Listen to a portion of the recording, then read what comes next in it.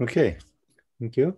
Yeah, so it's a pleasure today to have Pavel Mnev. Am I right pronouncing your last name correctly? Pretty much it's Mnev, really. Mnev, yeah. Pavel Mnev.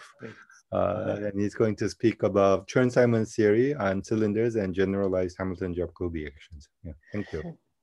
So thank you so much for inviting me to speak here. And just little disclaimers of, well, first of all, I apologize, there will be no arithmetic geometry in this talk at all. So there will be maybe a little bit of symplectic geometry. So, and the second disclaimer is that, well, this talk will necessarily be quite rough around the edges. So this is kind of a new story for me to try to explain publicly. So there are these exercises like when you're given pictures to make a story out of the pictures by laying them in the correct order. So I'm not sure that I did this exercise correctly, but we'll see. So this is based on a joint work with Alberto Cattaneo and Konstantin Wernli, and there are two texts upcoming very soon, focusing on the classical and quantum sides of the story. And this is a spin-off of some activity which is called BV-BFV program, and I will mention this. So what are we doing? So we want to look at, well, gauge theory, or particular topological gauge theories, really, on a cylinder, on some manifold cross an interval, and put some polarization at the initial time, so kind of a family of boundary conditions, and some family of boundary conditions at a final time, and calculate the kind of the perturbative path integral for this theory, producing the action depending on the initial and boundary conditions, and possibly on some residual fields that we don't integrate out. So then, well, the result of this computation can be interpreted in different ways. So, for instance, if there are no residual fields that we don't integrate out, then it can be interpreted as a Siegel-Bargmann transform, or a version of a Siegel-Bargmann transform. So some kind of operator which compares for you the space of states presented in one polarization with the space of states presented in a different polarization. And I should say, yeah, so there will be kind of a connection of this kind of quantum computation with a classical story about Hamilton-Jacobi actions and generalized Hamilton-Jacobi actions, which is the counterpart for systems with constraints. And the motivation, or one of the big motivations for this story, will be an example which I will mention very briefly in the end, and briefly because, well, frankly, it's a complicated example for me, so I don't think that I understand it well enough. It's a 7-dimensional abelian Chern-Simons with a particular choice of boundary conditions, and we were very much motivated by a paper from 2004 by Gerasimov and Shitashvili.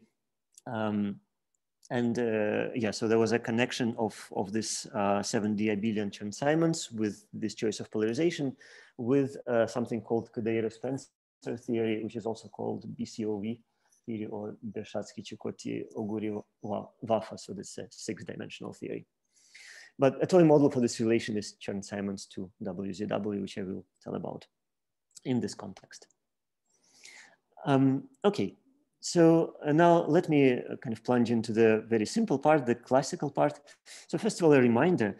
So the Hamilton-Jacobi actions are something we learn about from the textbooks on classical mechanics. So if you start with a first order classical mechanics, so with the action P dq minus some Hamiltonian times dt, then you can define, well, so here, yeah, so P and Q are coordinates on the phase space. Let's say it's a cotangent bundle for simplicity of Rn. So you can, then you have the equations of motion induced from the minimal action principle. And well, here they're just the Hamilton's equations. And solving them, well, let's say that the space of solutions, let me denote it EL. This is just some subspace in the path space. Oops, it randomly switches to the eraser. Subspace in the path space. And if I evaluate each of those kind of classically admissible paths at the initial point and at the final point, I get a sub-manifold in the product of the initial copy of the phase space times final copy of the phase space. And let me denote this well, image in this product by L. So this is a copy of, sorry, this is a set of kind of quadruples, initial coordinate and momentum and final coordinate and momentum, such that I can connect them by classical trajectory.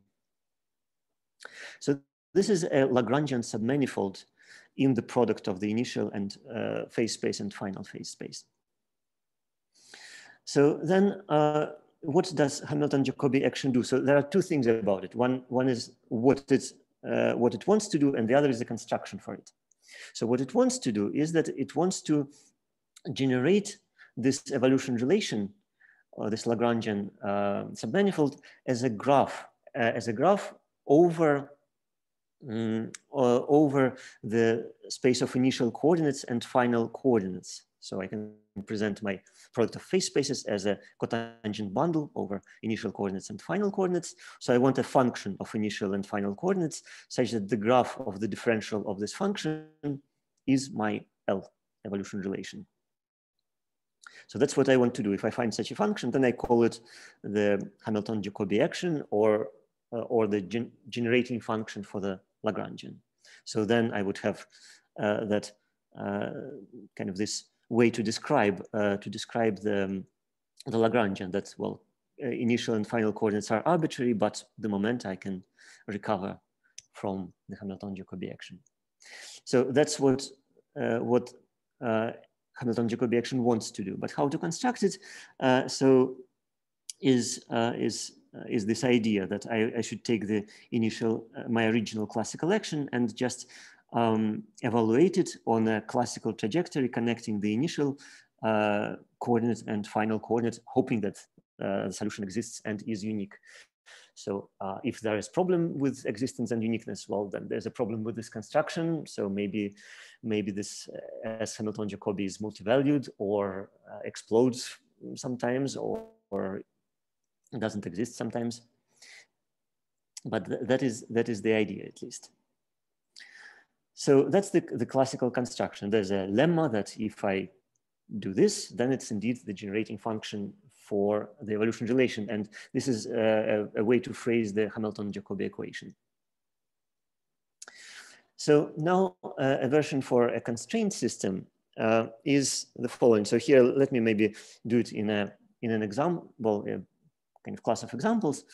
So here I want to see, well, in this example, it will be a system without dynamics, but with constraints. So first class constraints, and actually particularly simple ones. So the action is, again, a one-dimensional system. So action is PDQ minus some new field, Lagrange multiplier field, paired with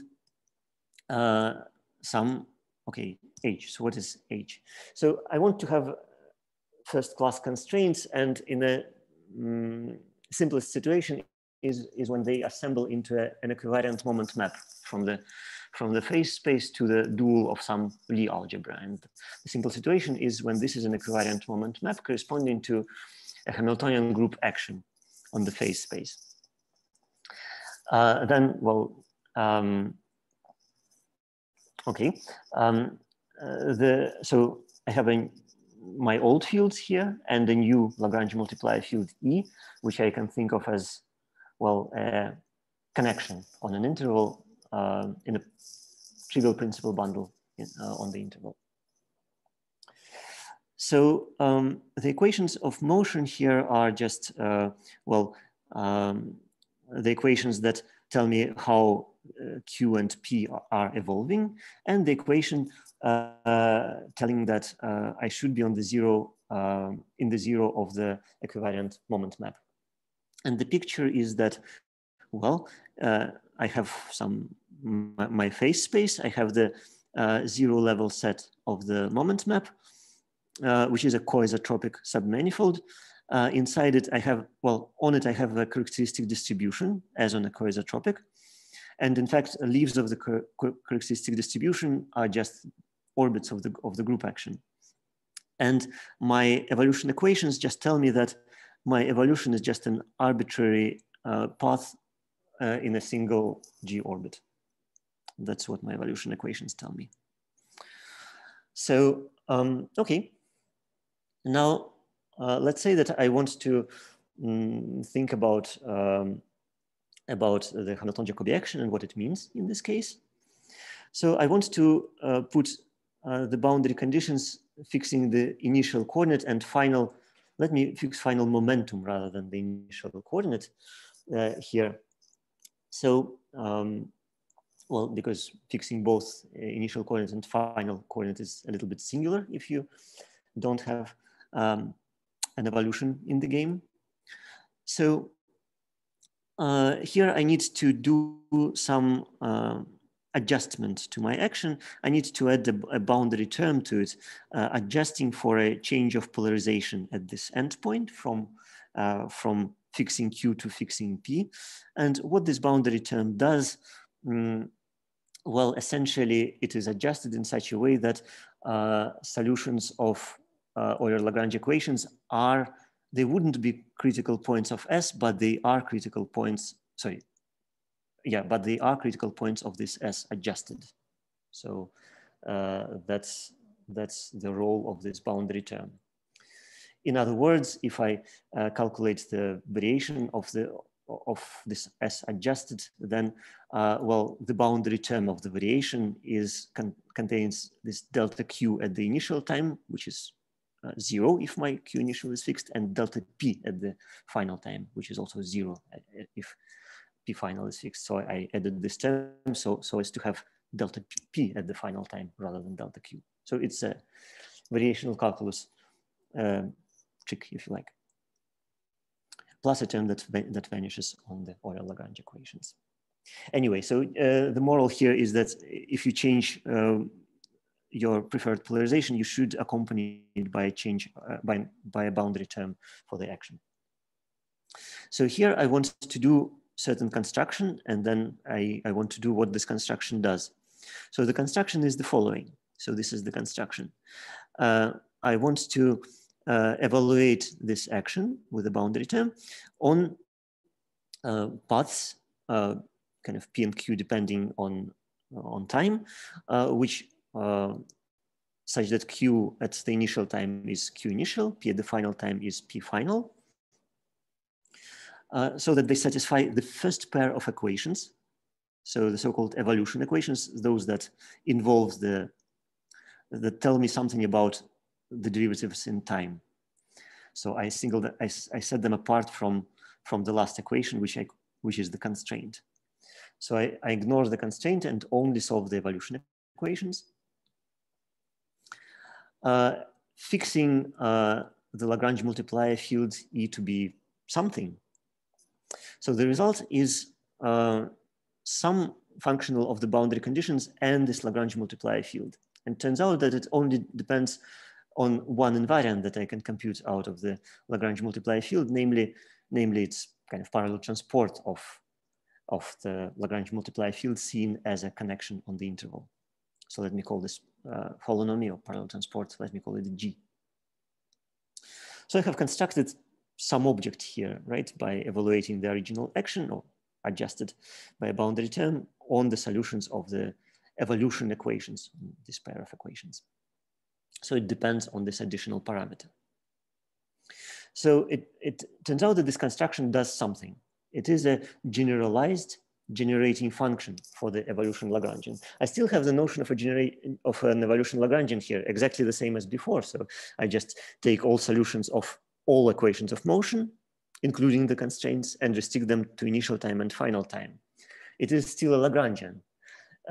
It's not projectable to the, it's not a graph of some map from the initial phase space to the final phase space. It's not a graph in that sense anymore, because this is a theory with constraints. But it's still a Lagrangian.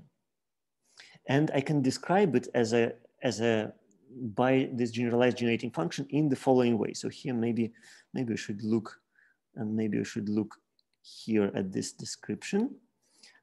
So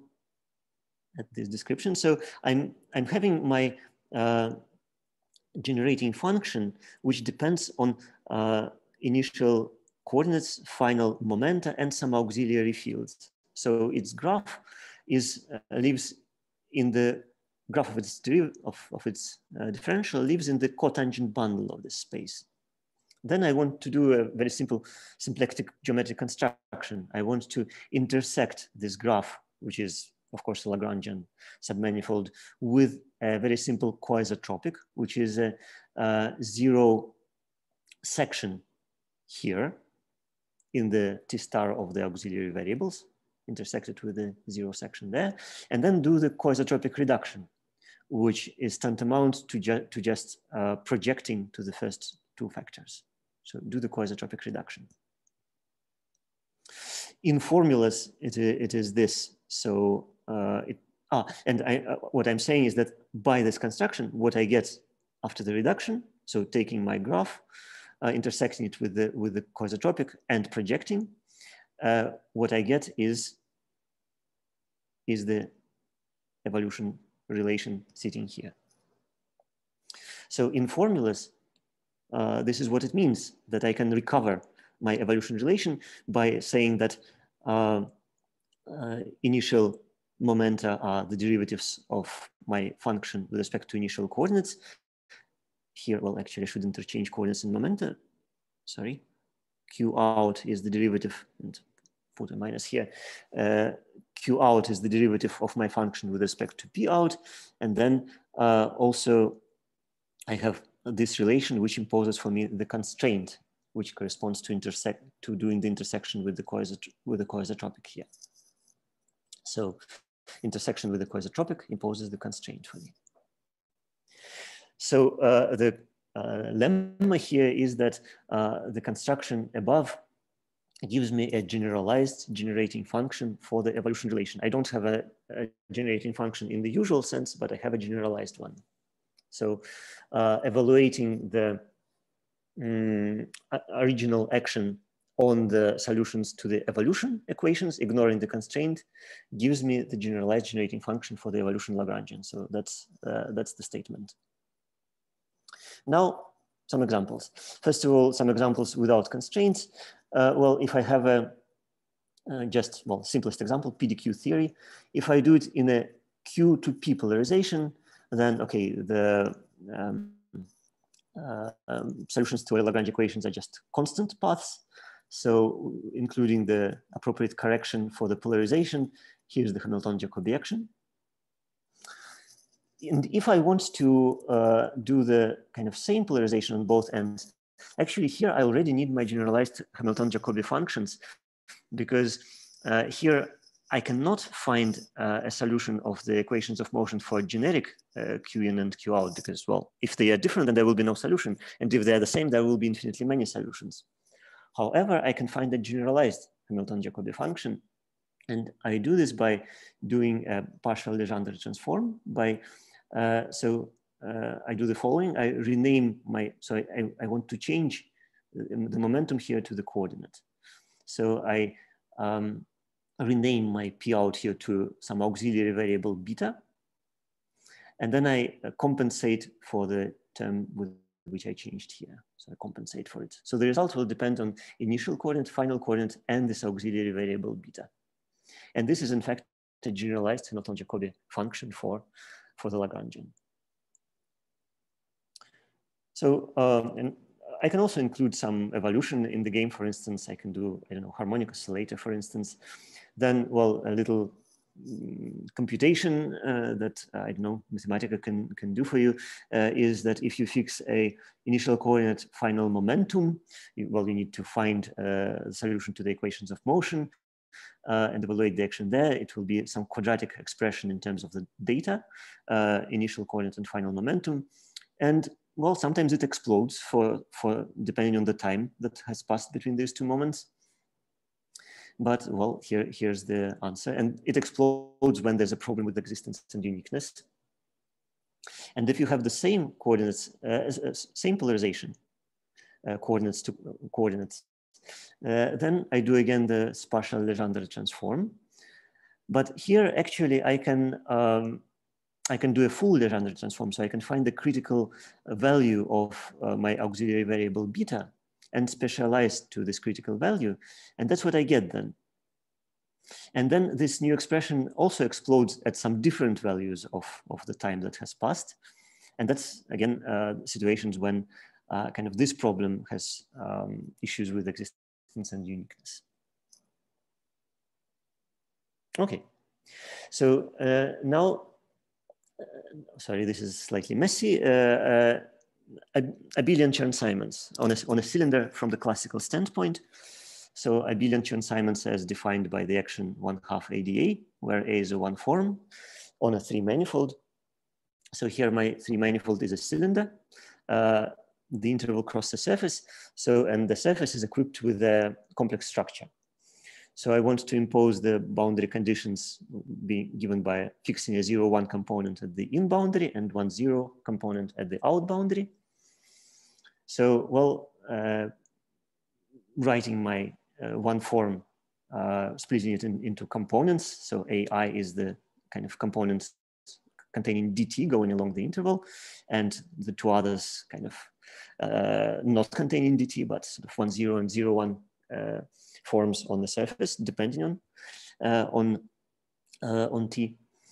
So this is how I can rewrite my action. So, well, plus some appropriate boundary contribution, adjusting for the polarizations. So this is essentially PDQ theory. You can recognize it here. A Lagrange multiplier and some constraint.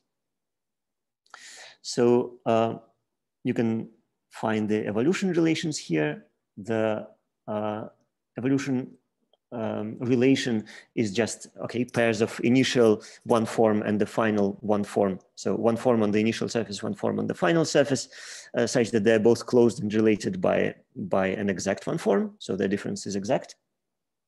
But, well, finding a generating function is more tricky because, well, you're finding them in terms of a particular polarization. So giving a generating function is more tricky than describing the relation itself. So, but you just calculate it as for kind of this PDQ with constraints example before. And this is what you get. This is what you get. So it is, so you are evaluating the abelian Chern-Simons action on the solutions of the evolution equations, subject to the boundary conditions. And the result will depend on the integral of this Lagrange multiplier field from, well, in time along the interval. So this is kind of an auxiliary object, sigma, which is a function on the surface. So this is the result of this little computation. And while this result might look suggestive, for instance, I don't know, so in this piece, one can recognize the free scalar field, and here one can say that it's a free scalar field which interacts with the two boundary fields in some particular way. So, all right, and then one can also do the kind of the exercise transitioning to the changing the polarization to the 1,0 polarization on the in boundary and retaining the still 1,0 polarization on the out boundary. This is done again by this Legendre transform trick on the in boundary. And after some convenient change of the change of variables for the auxiliary fields, that is what you find. So this is what you find, where the auxiliary fields now are this sigma as before, which is a 0 form on the surface, and lambda, which is a 0,1 form on the surface. And again, this is a generalized generating function for the evolution relation. So, well, yeah, so again, so these formulas seem to be more tricky than the Lagrangian relation that we are describing, but, well, and they involve the complex structure, but, well, this is how it is. So because we are trying to present it as a graph in terms of some polarization, which does use the data of the complex structure. Okay. Now, okay, so now we are transitioning to the quantum side. So any questions so far? So, well, here I need to just, I want to keep it short, this part. So there is a kind of a program which is called the BV-BFV program, and BV stands for Batalin-Vilkovisky and BFV stands for Batalin-Vilkovisky. And BV is a point of view as a kind of, it's a enhancement of BRST formalism for gauge theories, and BFV is its Hamiltonian version. And so BV-BFV formalism is something that we thought about with my co-authors, Alberto Cattaneo and Hitchin. And this is essentially the idea is to put together Batalin-Vilkovisky formalism with the idea of cutting and gluing a la T and Siegel. So, and this is just some point of view on gauge theories, and well, you can adopt it just look at gauge theories through this prism. So classically speaking, an n-dimensional BV-BFV theory is assigning to an n-1 dimensional closed manifold some supergeometric package. So it will be a phase space, which will be a differential graded manifold, so equipped with some cohomological vector field, some symplectic form, which well, is exact, or more generally not exact, but given by curvature of a prequantum line bundle.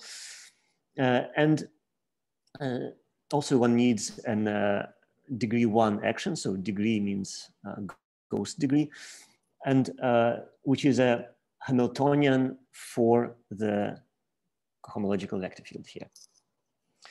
So, and to a bulk manifold, to an n-dimensional manifold, one also attaches some kind of package of supergeometric data. It's again a DG manifold, differential graded manifold with an odd symplectic structure, which is a BV2 form, and an action S.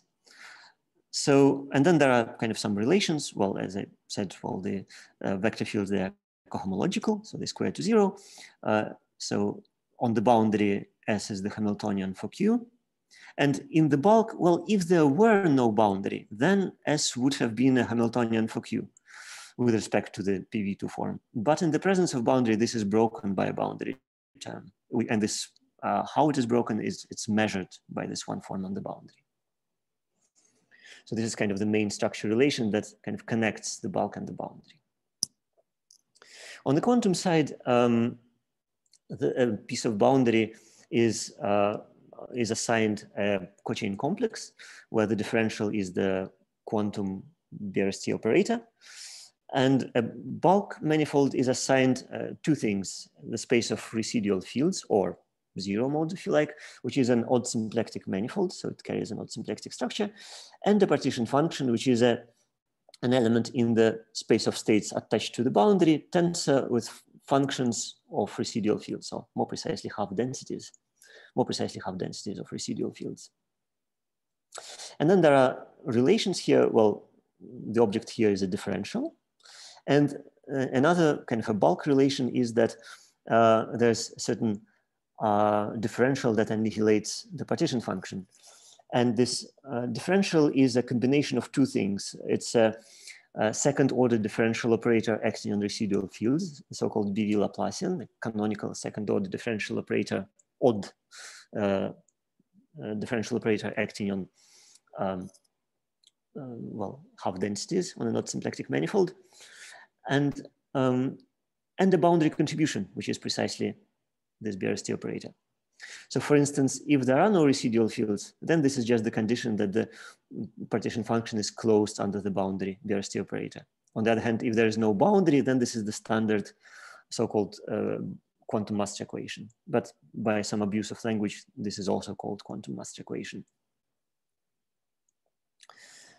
So, and the idea of quantization here is that, well, on the boundary, we need to fix a polarization of the phase space, a Lagrangian polarization, well, for instance, real vibrating polarization with base, let's call it B curly, such that the fibers, such that alpha, this one form alpha, is vanishing on the fibers. That's, oops, a simplifying assumption. Alpha is vanishing on the fibers. Then the space of states is just, well, functions, or more precisely half densities on the base. And the BRST, quantum BRST operator is just the quantization of the of this BFV action on the phase space, well, with some choice of ordering such that it squares to 0. And the quantization in the bulk is like that. So you have this is just a very, very rough sketch. Then you need to actually make it precise in examples or make sense of it. But that's just a rough idea. So the space of fields is fibered over the phase space by the projection, which was part of the data about which I should have told. But the idea is that pulling back the fields to the boundary. So that's the idea of this projection.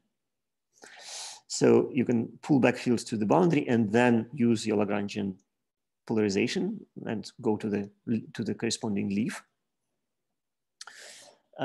So you have this kind of two vibrations going on, and then choosing an element in this base of the Lagrangian polarization, little b, then you have a Lagrangian leaf in the phase space, and in the space of fields you have all fields with the boundary condition given by that Lagrangian.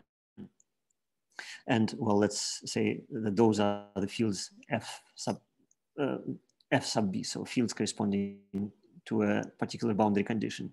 And under some niceness assumptions, they all look like some universal space Y, so they are translates of some universal space Y. And well, let's say we have linear structure on F. Then, well, again, assuming that there are some splittings, the space of fields can be presented as a product of the base times this universal fiber. Then naively, the partition function would be an integral over the fiber of the exponential affection, depending parametrically on a point in the base, on the boundary condition.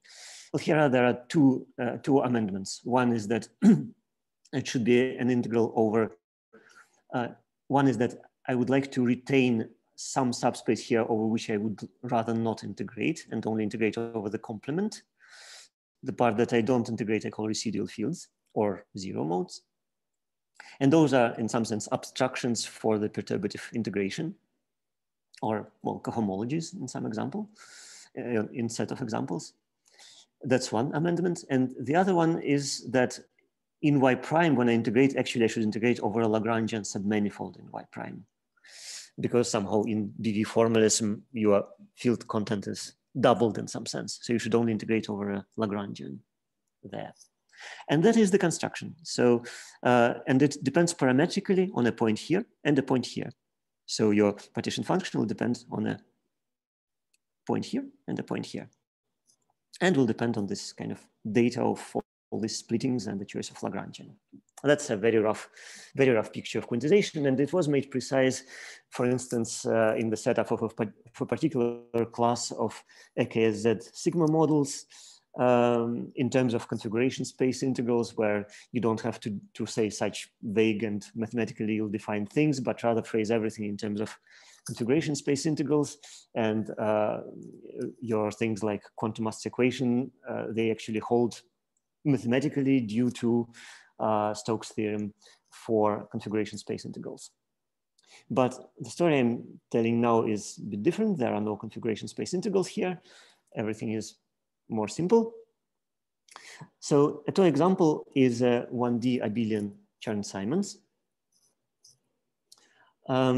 So here the space of fields are differential forms on an interval with coefficients in some vector space equipped with an inner product. And let me put some parity shift here. So the fields are non-homogeneous differential forms. So there's a 0 form component and 1 form component. They're all valued in this coefficient space. And the 0 form component is odd, and the 1 form component is even. So instead of ghost numbers, I have Z2 grading, inner grading going on. So the action is just, well, you can recognize here the action of the abelian Chern-Simons theory on an interval. So A curly is this kind of superfield here.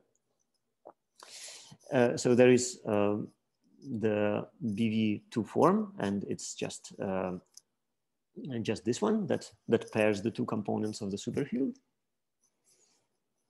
So on the boundary, I have the it's a theory on an interval. It has two boundary points. Let's say on one of the boundary points, the phase space would be just my coefficient space, well, with a parity shift, so purely odd space, with a symplectic structure, which is the drum differential of this one form.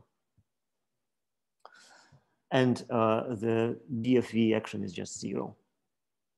And for quantization, I need to pick an additional structure. For polarization, I need to pick a Lagrangian splitting of my coefficient space. It can be either over real numbers or over complex numbers. I can do either. So, well, it doesn't matter here. So, but should be a splitting into Lagrangian subspaces. And let's say that I fix, so this induces a splitting of the fields into plus part and minus part. So let's say that at the initial time, I fix the plus component of fields, and the final time I fix the plus component of fields. Then, okay, so this is the base of my kind of vibration of fields over boundary conditions. And this universal fiber I was talking about, this is essentially the fiber over, if I put zeros, zero boundary condition. And that's the differential forms on the interval relative to the boundary, relative to the both boundary endpoints, with coefficients in H plus differential forms, again, 0 and 1 forms, both 0 and 1 forms, with coefficients in H minus.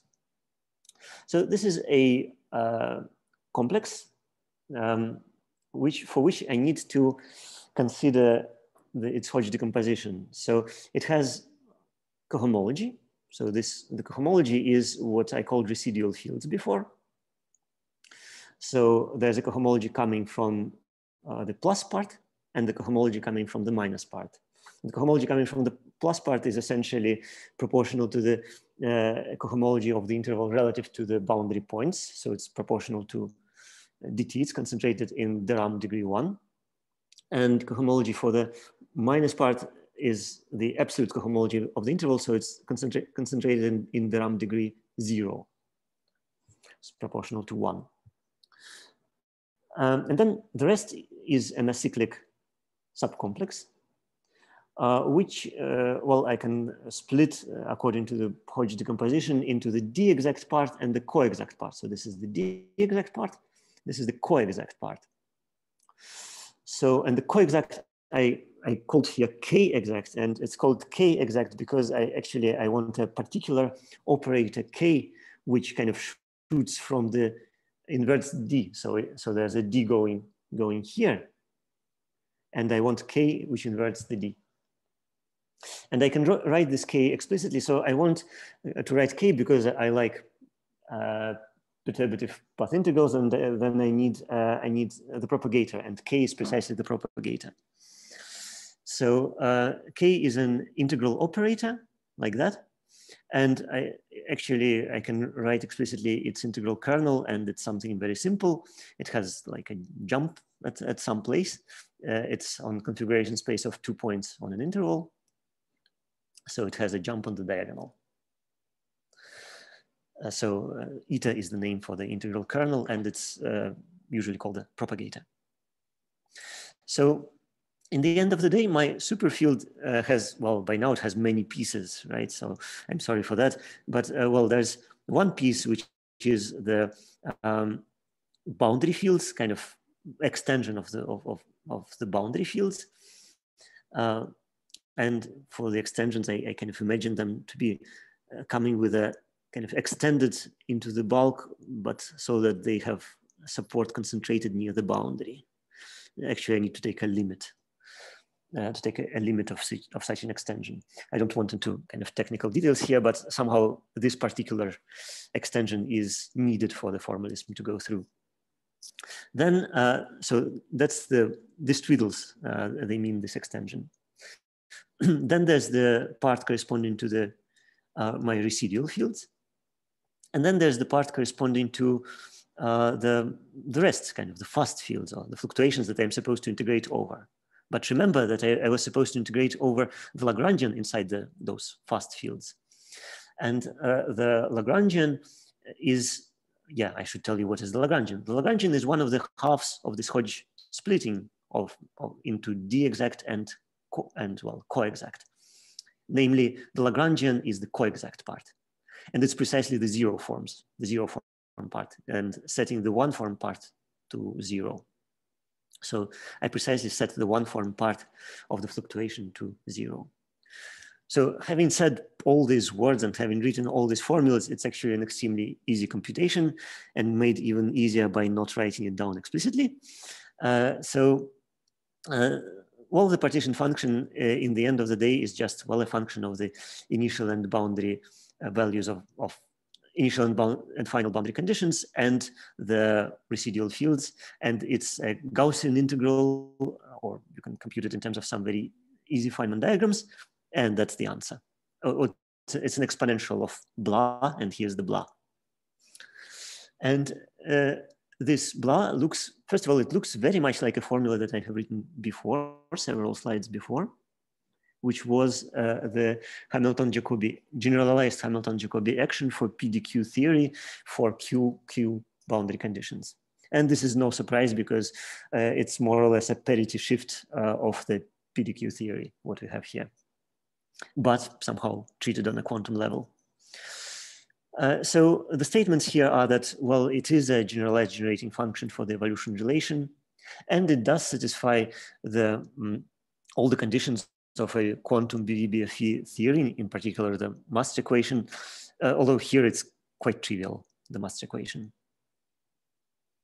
You can also do other choices of polarization, for instance, psi minus to psi plus polarization. That's actually very easy. In this case, this fiber Y is just acyclic, and we can choose the space of residual fields to be just 0. And then the answer is very, very simple. We can also choose it to be non-zero and to be some other deformation retract of Y. Then the answer is something more interesting, but well, I didn't write it down for you. Actually, yeah, the answer will be more interesting if you leave something out and consider some interesting deformation retract. So here's another modification of the 1D example that I will need. Namely, let's put as a target of my 1D Chern-Simons. So I'm saying target because I'm kind of used to thinking of Chern-Simons in terms of a.k.a. Z construction, which tells us that Chern-Simons is actually a sigma model with the target being the parity shift of a Lie algebra. So here I want to consider 1D Chern-Simons with the target being a complex spread across degrees from 0 to 2k with k some odd integer, with a differential and a pairing of degree negative 2k, so that they are compatible, this differential and the pairing. So this is a model, such a complex is a model for differential forms on a closed 2k dimensional manifold. So then the target of my Chern-Simons will be just this complex shifted down by k units in degree, so that in degree 0 I will have the middle of this complex, so the hk will be in degree 0 after the shift. So, and after the shift I will have, I call it x, and kind of the middle has coordinates with ghost number 0. The term that's to the right of it, hk plus 1, has coordinates of degree -1, so therefore I call it x minus 1. The coordinates, the term to the left of it, hk minus 1, has coordinates of degree +1, therefore it's called x1, and so on. And also I need to polarize the middle part into two Lagrangian pieces, x plus and x minus. Then, okay, I consider, so that's the datum for quantization, the polarization. So then again, I'm considering differential forms on the interval with coefficients in X. So that's my space of fields, and everything proceeds as before. So I have a superfield here, which is a non-homogeneous differential form. So the action is, again, AdA, but A is a superfield, but D now, so it's AdA, half AdA. But, okay, combined with the wedge product. But D now is the sum of D on the interval plus D of the complex. So it has both parts. So, okay. Now, I want to consider this theory on an interval with a polarization where on the left side, the base is given by the minus component in the ghost number 0 part, and sort of everything to the left of it, which are things with positive ghost number. This is positive ghost number part of the target. And at the out endpoint of the interval, my polarization is given by psi plus, so the plus component, and again, and also the same components sitting to the left, to the left of this decomposition. So with positive ghost number part. So this is a choice which turns out to be kind of interesting for doing Chern-Simons. So here, my space, I repeat the story. I calculate the corresponding version of relative cohomology. So it's it's again a combination of relative and absolute cohomology of the interval times the corresponding components of the target. And in particular, the degree 0 component of the residual fields is relative cohomology of the interval relative to both endpoints, so dt, span of dt, times the the component of x corresponding to ghost number plus 1. So after this multiplication, it gives me a field of degree 0. So then I do the calculation of the effective action. So this is a perturbative path integral. It's very simple computation. Again, it's a Gaussian one, and it gives me this answer. So, and here I can, so there's a part which involves only fields of degree 0 in the first line, and some parts which involve other fields of other degrees, so so-called ghost part. And here we can recognize maybe something that looks like this del sigma, del bar sigma, del sigma structure that we have seen before when discussing a 3-dimensional Chern-Simons classically. And in fact, it is that structure. So let me transition to that. So if I specialize to 3D Chern-Simons, which I can think of as 1-dimensional Chern-Simons with a huge target. It's an example of a previous example, but with an enormous target, with the target being the complex of differential forms on a surface, and with its middle degree split like that. Then, just repeating what I just did, I recover the effective action for the abelian Chern-Simons, which is this one, which depends on the boundary fields and boundary ghosts, and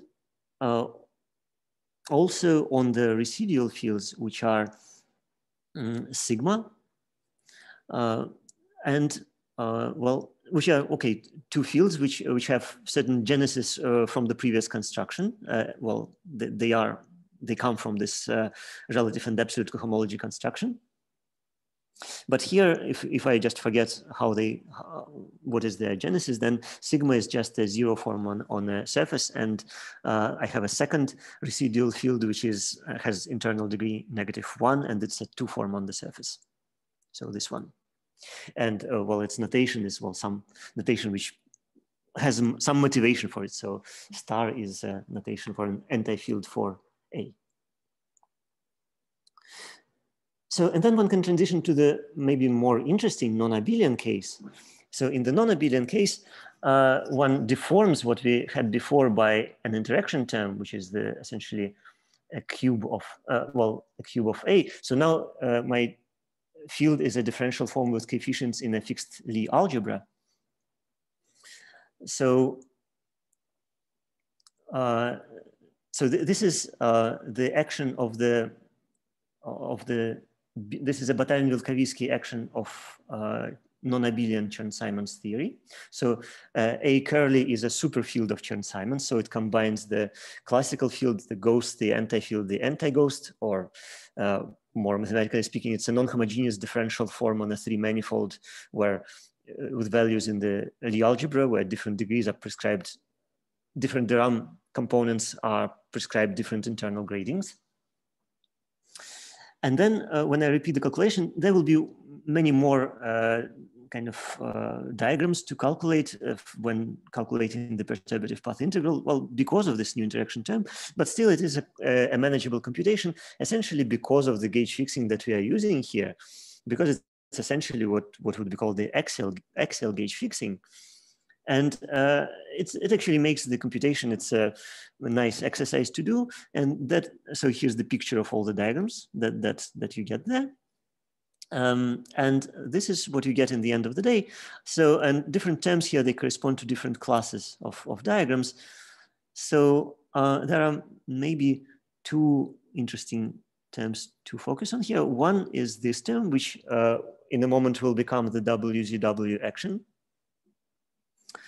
And well, there is also this term, which is interesting. It's interesting because it's ill-defined, and it is the one loop correction. It is defined only after certain regularization, and well, it's still defined because the axial gauge is, well, it has some deficiency, and some things become singular in the axial gauge. In particular, this contribution of wheel diagrams, but also the expression here, it looks like a h bar times sum over the points of the surface, which is of course something nonsensical, but becomes sensible if you replace a surface with a cell complex, for instance. That would be a regularization. Then it will be a sum over the vertices of that cell complex. But also the expression appearing here, it should look suggestive, because if I denote it J, then you might have seen this expression in Lie theory. So if you take the pullback of the Haar measure on the group by the exponential map, then it is, and compare it to the Lebesgue measure on the Lie algebra, then they're not the same, but they differ by certain function on the Lie algebra. And that function is the exponential of what we see here. So, and in fact, what I wrote here is already the result of resumming all the diagrams, but individually, when you compute it, then you see a lot of Bernoulli numbers, which you can kind of see from here, here, and here. There's a lot of Bernoulli numbers popping up.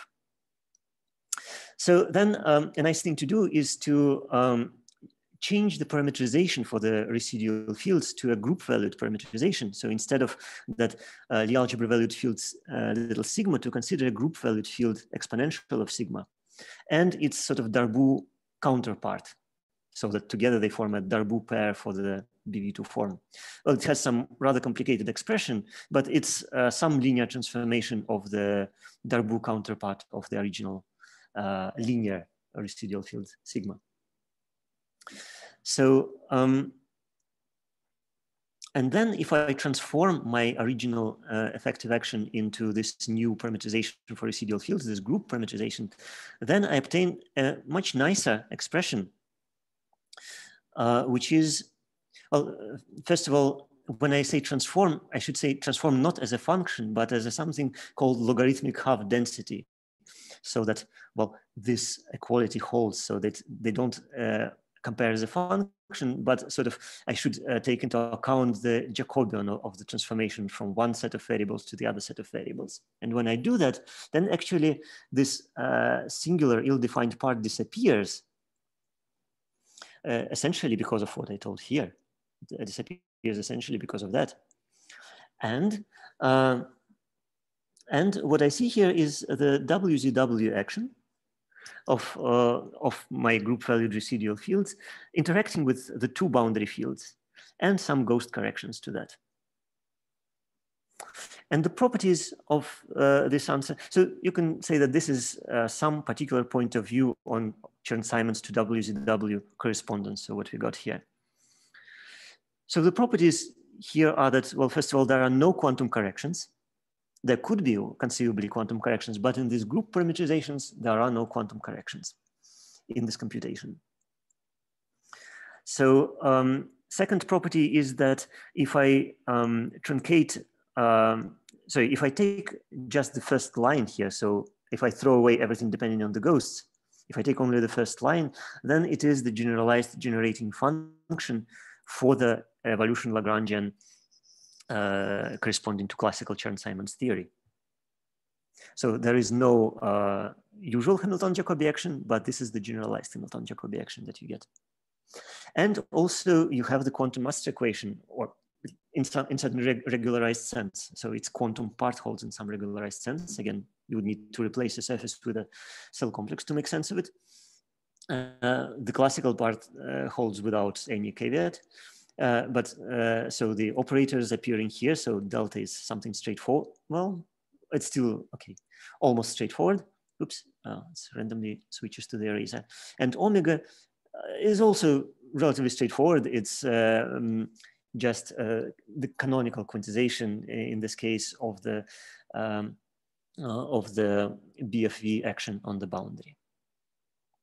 So you can also do the redo this exercise for a different choice of boundary polarizations. For instance, to take holomorphic and holomorphic polarization on both sides, and take ghost in, goes to the inside, goes to the outside. Then there will be more residual fields in the game, and well, this is an exercise that one can do, and it's also something related to the WZW action. But well, depending on this larger package of residual fields. Maybe just as a final thing to say, and here I don't want to say much, partly because I have to confess I don't understand this example well enough. So, but it deserves to be mentioned because it was a motivating one. So. So one can consider 7-dimensional abelian Chern-Simons theory on a cylinder. So, so a theory which is classically just the integral over some, I don't know, 7-dimensional manifold n, 1/2 ADA, where A is a 3 form. So, and put it on a, so yeah, this is very much kind of inspired by this paper by Gerasimov and Shitashvili. So, put on this cylinder an interval cross a Calabi-Yau manifold of complex dimension 3, so that the total thing has real dimension 7. Well, so far it might be not clear why these choices of dimensions, very particular ones, and additional structures. Okay, so for polarization, so you can think of it as this 1D Chern-Simons with values in a complex, where the complex is differential forms on the Calabi-Yau. So differential forms in the Calabi-Yau are bigraded, which I want to use for the choice of polarization. For the choice of polarization, it will be very different on the in and outsides. So on the inside, it is given by sort of everything below the blue line. So for instance, this part is the kind of the physical part, the ghost number 0 part. This diagonal is the ghost number 1 part. This diagonal is ghost number 2. This is ghost number 3.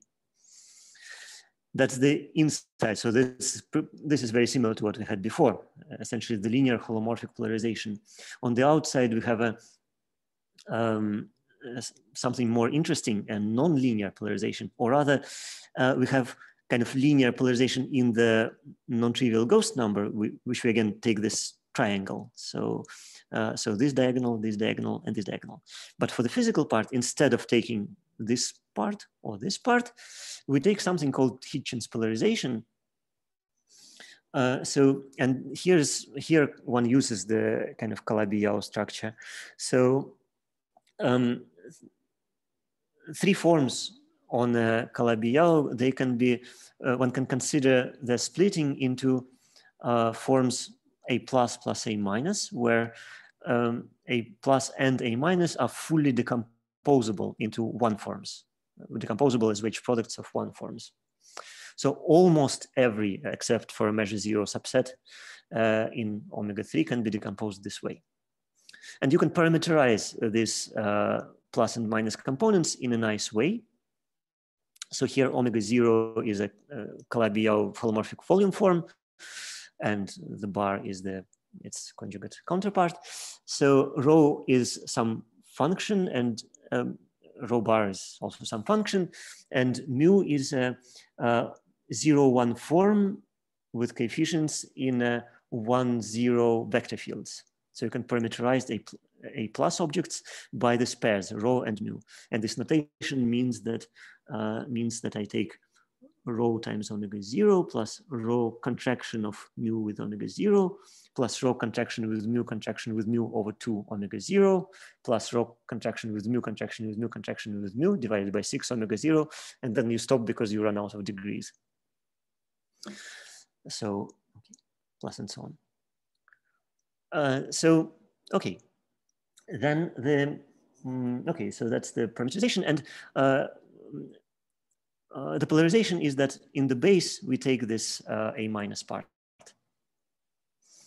So then you can again calculate the effective action, but this actually requires an extension of the setup, which is something that we did, and that was a kind of a part of the activity also in the one-dimensional examples, and then you sort of develop it from one-dimensional examples to include the story of nonlinear polarization and what to do with the nonlinear polarization. So, and in the end of the day, so you need to do some, I don't know, some clever changes of variables to deal with nonlinear polarizations. And in the end of the day, this is what we got. So it is set an explicit answer, also surprisingly without quantum corrections, but this actually hinges on some particular properties of this polarization, where G, this capital G, is a certain explicit or complicated function that is a generating function for the transformation from the linear to the nonlinear polarization. So it is possible to calculate this action, and it again has the same properties as before. So it is satisfies the quantum master equation and generates the Lagrangian relation, evolution relation. But here we are kind of using some special properties of the polarization. And finally, this is related to this Kodaira-Spencer or BCOV theory. Just a very brief mention that to see this relation, what we do, and this is again a rephrasing of what was conceived in Gerasimov and Shitashvili. We should glue this cylinder or pair it to some state that sits. Sits at the outgoing boundary, the one which carries the nonlinear polarization. This is some rather simple state, so written simply in this nonlinear polarization. Then you do some integration of the residual fields, and you recover the path integral of the Kodaira-Spencer theory, which, okay, the Lagrangian that sits there is related to the deformation theory of complex structures. So I don't want to say anything more about it here, so I should stop. So I am sorry for taking too much of your time. Thank you very much. Thank you very much. Maybe I could ask one question, which had to do with my motivation in some sense. Can this kind of theory that you're describing now also be developed for a simplicial complex? So this is something that I don't know. So I very much like cutting things into tiny chunks, but this we didn't do here. So I know, so cutting things into tiny chunks is related to finding clever gauge fixings.